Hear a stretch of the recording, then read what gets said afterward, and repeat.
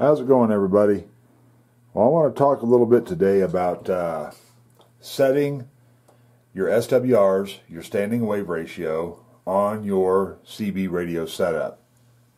I get quite a few people over the past months that have asked me, I have a radio XYZ brand on this antenna. It'll receive fine, but I can't transmit. And whenever you lose the transmit side of a radio, generally it's going to be attributed to a poor standing wave ratio, or SWR. Now, an SWR is a reading that you take on a meter, like this dosimeter you're looking at right now, and what it does is it lets you know how efficiently your radio is getting out through your antenna. Now you can see on here, this right here is the SWR scale, the center scale here that has the red right here, and the red starts at the number 3. Any reading that you would get up in this red is a quote-unquote a danger area. You have a very high probability over time, depending on how much power you're pushing, of burning up the transmit side of your radio. So the idea is to adjust your radio to your antenna and tune it via your antenna. Sometimes you can change your SWR by changing the length of your coaxial runs, the coax that connects your antenna to your radio.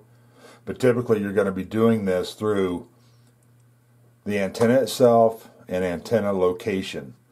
Now this is going to vary depending on whether you're putting it on a mobile rig or you're putting it up in your house. But practically all antennas, decent antennas, are going to have a way to try and tune them. Now, the more power that you put out through a radio and the worse your SWRs are, the faster you potentially are going to burn up the transmit side of your radio.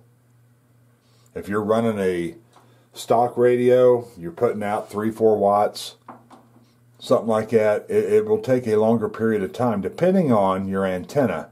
Now let me say this right now, there are CB antennas out there that you can buy that are similar looking to like a through the glass cellular telephone antenna. Those type of antennas you want to stay away from. Those antennas are absolute garbage. That's the quickest and best way to burn up your radio, is to try and use it through a piece of crap antenna. You do not want to do that. There's a lot of antennas out on the market. I'm primarily speaking to mobile radios right now. That's probably what the vast majority of people would be looking at doing. But you want to do a little research. I mean, I have my opinions. I have not been real heavy into radio for 3 or 4 years. I mean, I still have all my equipment. I still kind of dabble in it some, but I'm not near as hot and heavy into it as I was 10 years ago. So, the antenna market and stuff has probably been ever changing. I can just tell you what I've used, what I've had good luck with. And for a simple install on a metal vehicle, it isn't going to work on a fiberglass vehicle, but a magnet mount antenna, you put it up on the roof of your vehicle or maybe down on the trunk lid. But I've always had good luck with the Wilson, like a Wilson 1000 or a Wilson 5000 magnetic mount antenna. I'm not saying that they are the top of the line antenna, but they are a good, decent antenna. I've had no problems with them. They have a very strong magnet on them. They're not going to blow off your rig. Years ago, like back in the mid-90s, I had a Radio Shack magnet mount, and the thing blew off my truck going down the interstate. The magnet on it was very weak. If you look for a Wilson magnet mount, they're easy to install. You ain't got to drill no holes. Most cars don't have a place to, to mount an antenna mount, like on a toolbox on a truck or something like that. So a magnet mount is really the most convenient method to use. But the standing wave ratio, trying to get back on topic here, is extremely important, and I don't think a lot of people even know what it is or that it even exists. Most people probably go, they'll pick up an antenna, pick up a radio, stick it in their vehicle, power it up, and start going to town without even checking your standing wave. So I'm going to show you how to do it. It's a very simple process. I'm going to be using this dosimeter right here. This meter is not extremely expensive. It's a TC4002 PSW. It has a lot of different features. It has a high power capability. If you're running legal wattage, it doesn't matter. But this does have just a lot of nice features to it. Just like anything, just like with firearms or anything else, there's gonna be a clique. There's gonna be people that say that XYZ meter's not worth a crap. Blah blah blah. It's no different in radio. The stuff that a lot of people feel the stuff they have is the best and everything else is junk. But there are varying qualities of meters for radio. And there are very vastly different prices for meters for radio. Dosimeters for me have proven to be a good, decent meter, not super overly priced. But a lot of people complain about dosies because they do not show a high wattage output on somebody's radio setup. You'll have people that will say, I have a Cobra 25 and my radio man got it to where now that thing is putting out 40 watts. Well, that's bullshit. I don't give a shit what anybody says. You're not going to get 40 watts out of a Cobra 25 radio without going in and putting in, larger finals, which will require a bigger power supply, the whole 9 yards. My point is there's a lot of people, especially radio men, not a quality radio man, but his meter will be so tweaked and so fucked up inside that he can put a Cobra 25 on it and make it show whatever he wants you to see. So whenever you do trust your radio, especially if you have an old vintage radio or something, or a very expensive modern day radio, you don't want to just let anybody and their brother get into it with their golden screwdriver. You want to try and, ship it off to somebody or use somebody in your local area that has a reputation of being a quality radio guy. Okay, so on this here, this is how you do it. I have a Cobra 2000 GTL base station sitting here. I've got it turned down. Obvious purposes, we've got a little DX running in. I'm on channel 35. What you want to do is, whenever you're going to check your SWR, you power everything up. On your meter, whatever kind it is, it should have an SWR set feature on it. You want to key your microphone. Now see how that pegged way over there? Right here, there's a set mark. And there will be a calibration knob on your meter where you'll key it. You can turn this down. I want to turn that up real close to the set mark. Okay, that's just a little past it. Right there. So at my power output, at my current power output, I have calibrated this meter at my power output to give me an SWR reading on my setup, okay? So at this point, I won't touch anything else. I'll just flip this over to SWR, key the microphone, and you can see how that needle just barely moves.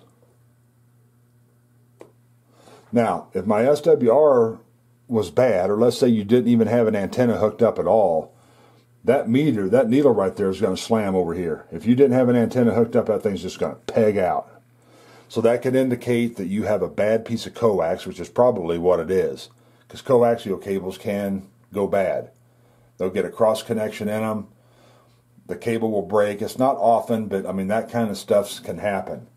If you do a set, and then you check your SWR, and you key your microphone and that thing goes way over, you need to stop and check your system. Okay. Now, right now I'm going through my vertical antenna. I have an Antron 99 on vertical, and I have a Joe Gun 4-element V beam. Also, I'm going to flip it over to the beam.